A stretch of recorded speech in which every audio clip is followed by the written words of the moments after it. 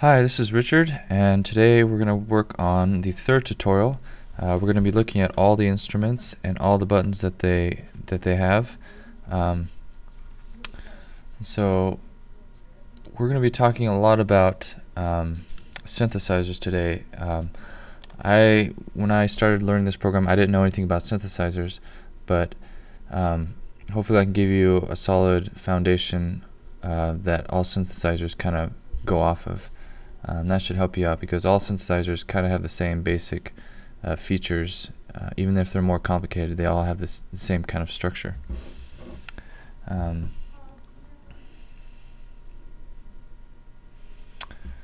So first thing I want to go over is how to load instruments. I know we talked about this in the very first tutorial, but I just want to reiterate how this works. So put simply, you get your instruments from this box right here. Out of all these instruments, you get your instrument.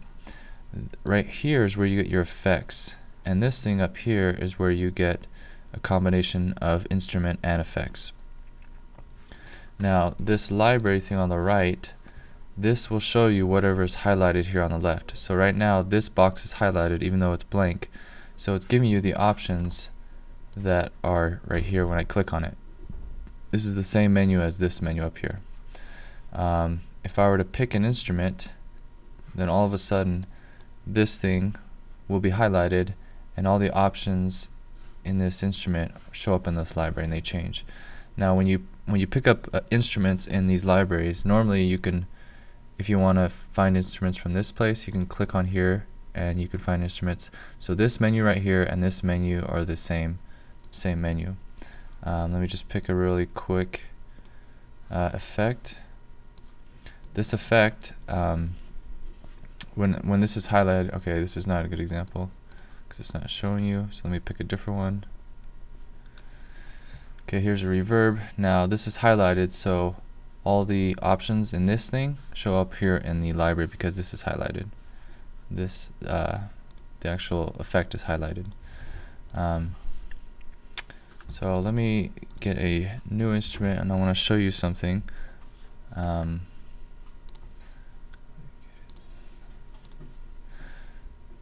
So I found an instrument with an instrument and effects. Now if you take, this combination is highlighted right now. If I click on this, just where the instrument's coming from, and highlight that, then I can see what instrument it actually is using. It's using the Transchord Stab Mod W. So if I go and I pick the EXS24, the same instrument that was used, and I go to the Transchord Stab Mod W, I get this instrument. Now let me open up the previous one and let me play this one. So they're both Transchord Stab Mod W, but the difference is this first one has the effects, all three of these effects going on. The second one doesn't. Now if I turn off these effects for the first one, all you have to do is click Option, click, and those will turn off. And this is what you get. So both of them they originate with the same instrument, and the only difference here is that this one has effects on it. If I turn it back on, you can hear the difference. Now if I click on the instrument where I can click on other instruments in this first instrument, if I choose another instrument, then the instrument will change but the effects stay the same.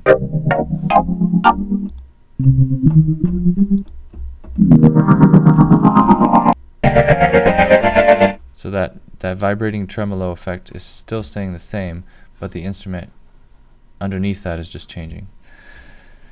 Okay, another thing you might have noticed that, let me get a blank instrument.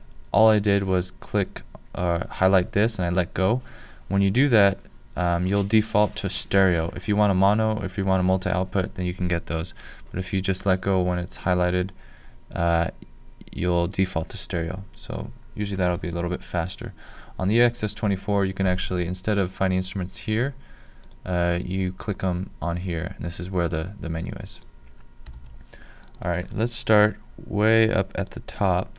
Oh, one more thing about this is that you can bypass these instruments, or you can bypass the effects. Let me open up this. Now when I option click it on the left, like I did before, I could either do that to bypass them, or I can click the actual bypass buttons. Bypass just turns off these things for the moment. And if I want to delete this instrument, I just go here to no plugin. If I want to get rid of these effects, no plugin. If I want to get rid of this whole preset of effects and instrument, I go to reset channel strip. Okay, so that should be it. So first of all, let's go over the first instrument. That would be the ESM1, or the ESM, sorry. This is probably one of the most basic synthesizers. Now, when you're using synthesizers, there's four main features you got to remember. There's an oscillator, there's a filter, there's an LFO, and there's an ADSR. So an oscillator is what's making your sound. It could be a sound wave. If it's a real instrument, it could be like your lips buzzing in a trumpet, or it could be a reed vibrating. So whatever is vibrating to make the sound. In synthesizers, they use different types of sound waves. These are the four basic shapes that you'll see: a sine wave, a square wave, triangle wave, and sawtooth wave. They all have their own characteristic sounds to them. Sine wave sounds really smooth and mellow. Square and sawtooth are more biting. Sine waves actually have no overtones to them, but everything else, every other sound that you hear has some sort of combination of overtones or harmonics. So these are the four basic types of waves, and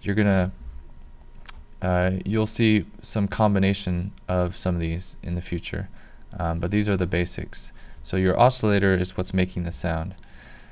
The next thing you need to worry about is the filter.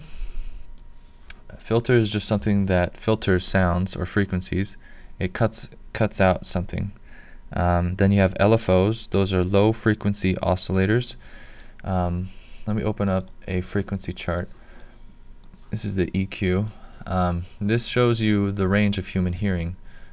So the range goes from 20 hertz all the way up to 20,000 hertz. Anything below 20 hertz, the human ear can't hear because it's just too slow, too low.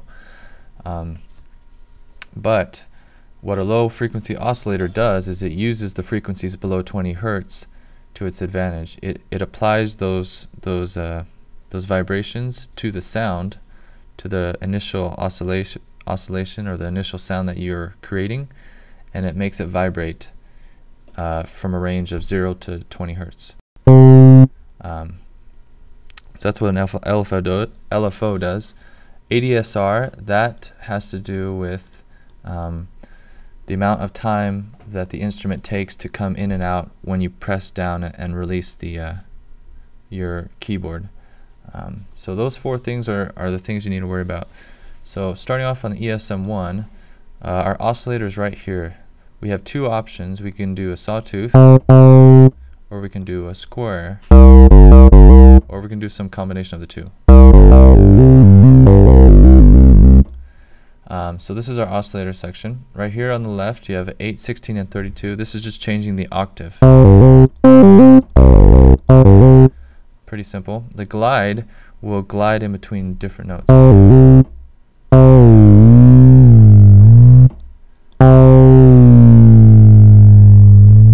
But you have to make sure that you hold down the first note as you press down the second one. If you just let go on the first note when you're about to play the second one, it won't actually glide. Okay. Now over here we have the cutoff and the resonance. These are two big ones. These are the filter section. The cutoff just takes away frequencies. When this thing is all the way up, you're going to hear all the frequencies from low to high. And when it comes down, it's going to cut away the higher frequencies. Let me open up this frequency chart again. You can see how this works.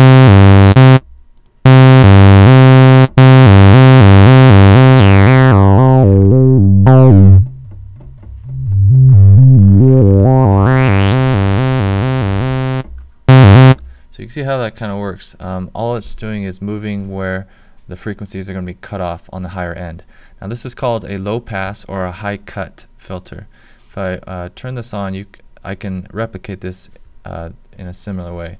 Now I've turned this all the way up so that all of them are going to come through, and now I'm going to cut it off with this method.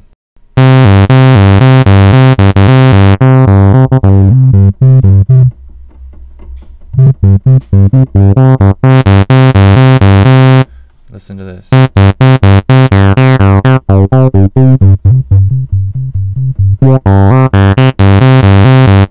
So this is the same exact thing. It's called a low pass filter because the lower frequencies are being passed through and the higher frequencies are being cut off. Low pass and high cut mean exactly the same thing. If I were to do the opposite direction, this would be called a high pass or low cut filter.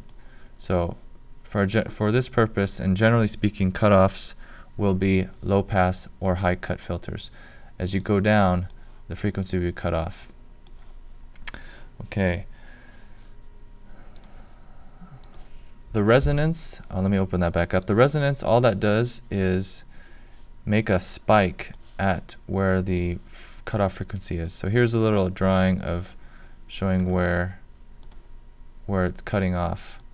All it's doing is, all the resonance does is when you increase it, this part, this right here where the cutoff frequency is, it will make a major spike. So you can have a listen here. I'll turn it up all the way, then I'll move it.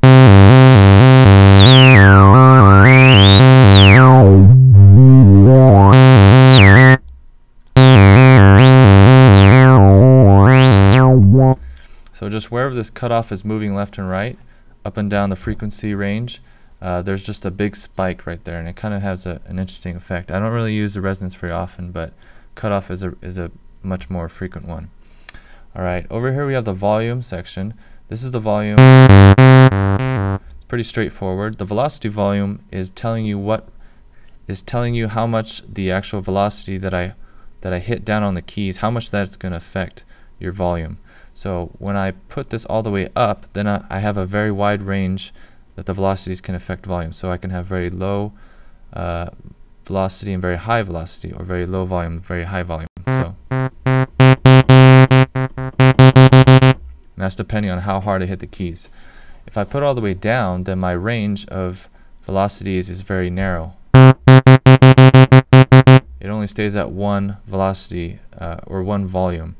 And the volume is set to being high right now, so all of them, no matter if I press down the keyboard soft or loud, they're all going to be really high. I can move the volume down and they'll just stay at wherever this volume level is at. Doesn't matter how hard I hit or how soft I hit, they all stay there. But as I increase this, then I can get a wider range of lower and higher velocities or volumes. Decay, let's see. I'm not going to go over all the buttons. I'm just going to go over the most important buttons that you need to know. You don't need to know all of them because there's just so many of them, but you should understand the most important ones. So let's go on to the filter. I believe this works in the same kind of fashion that velocity volume works. So as you turn this up, depending on how hard you hit the keys, will open or close or utilize the filter cutoff. If you pull it all the way down, then there's more of a narrow field whereby your velocities will affect the actual filter. Okay, and then you have an overdrive here. This is just like an extra volume thing that you can really turn it up louder than you would normally.